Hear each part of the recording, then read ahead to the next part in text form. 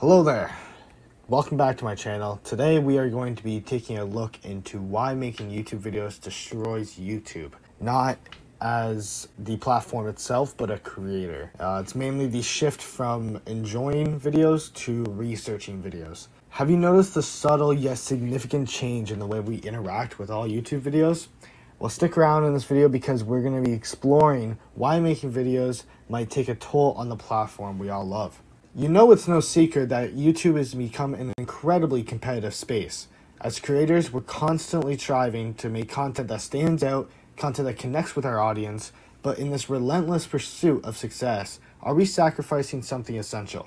For me, personally, it seems like watching videos has turned more into a research project than enjoyment.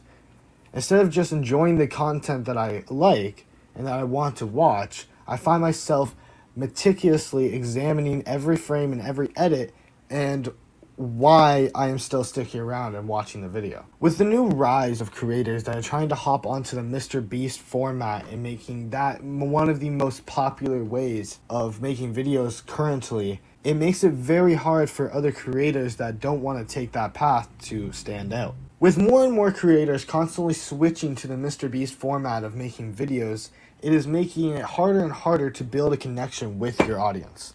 And if you remember, that's what YouTube was all about in the old days.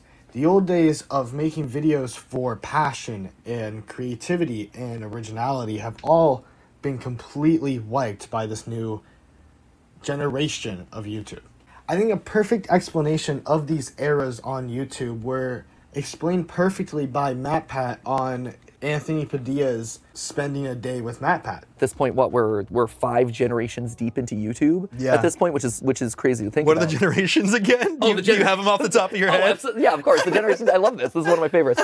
Gen 1 was the era of the viral video. Yes. So The cat video. Yeah, this was your keyboard cats. This was Yeah. Tay Chocolate Rain. This was the stuff that you sent to your friend via email being like, whoa, have you seen this crazy video? The era of the original YouTuber, right? So this was the era of people who had those one-off viral hits that took off, but you're the ones who kept uploading, and not just uploading, but doing it with a consistent brand identity or a consistent tone. It was the Jenna Marbles, right? It was the Epic Meal Times. It was the Ray William Johnson's =3, right? Like you had a somewhat consistent format, or sometimes a very consistent format, or at least a consistent tone, a look, a style, a feel, and it was able to just like continue forward, and people were like, I want to subscribe to this guy because he's funny. I want to subscribe to them because, you know, they make these giant hamburgers and they make jokes about bacon. You know, Gen 3, it came when there was an algorithmic switch.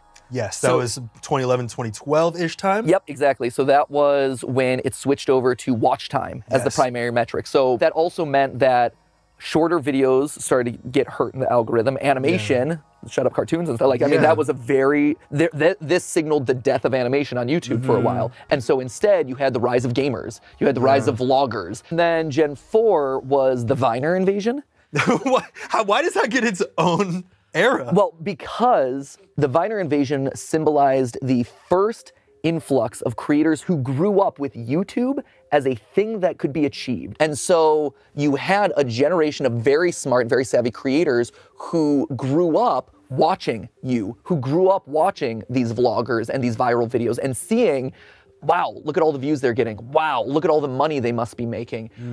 I want to pursue YouTube as a career. Now that brings us to the last couple years where we've transitioned into phase 5. Phase 5 has been a lot of different competing interests, right? You have brand safety being like one of the most deciding elements on the platform. You have, you know, the influence of TikTok and shorts now being a huge influence. You have the rise of mrbeast, you know, really creating this like umbrella of content that is like aspirational that a lot of other creators want to go to. You also have the rise of all the content houses as businesses have started to come in and see like this is a place where I can build my brand, right? If you look back at YouTube's roots to all the old creators, you can clearly see that they all had such a immense passion for making YouTube videos.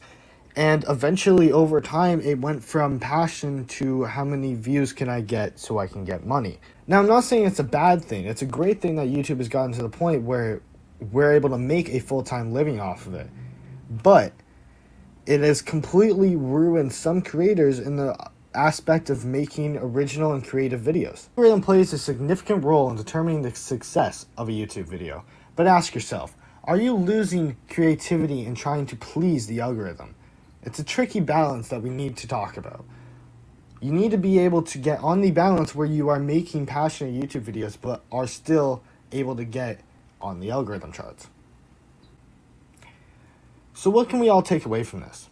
Well, it's not about banning research altogether, but rather finding a way to blend your unique style of making videos into the algorithm. Remind yourself, next time that you're looking at your videos and thinking you're not pleasing the algorithm enough and want to change your format of videos, remind yourself why you started making videos in the first place. It's for creativity, it's for passion. So don't change just because of an algorithm switch. Personally, me, I've been doing YouTube for about 11 years now. I was creating videos and uploading them when I was like 8, 9 years old. And here I am now. I am almost 20 years old. And I can say this whole journey has been absolutely amazing. I have started on many different social medias, and I will always come back to YouTube. It was the most encouraging and creative platform out there for sure. So the next time you're going to make a YouTube video, remind yourself, is it worth breaking your passion for a YouTube video?